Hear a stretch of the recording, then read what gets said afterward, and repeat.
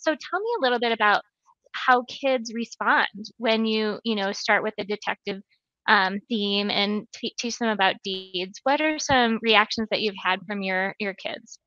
Yeah, I start off the first training mission meeting introducing myself. I say I'm Dr. Nerissa Bauer by day, but really I'm a detective.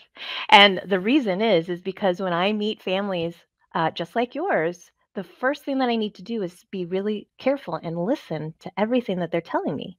And what I'm looking for are the clues of what's been happening. And I never want to jump to conclusions. I want to look for evidence and make sure I get all the facts. And I tell them that I am inviting them into the agency to be fellow detectives because the whole purpose and the journey of this class is to really learn all about their brain and how to work together with their team. And then we talk about who's on your team, and we talk about different aspects of ADHD throughout the 8 weeks.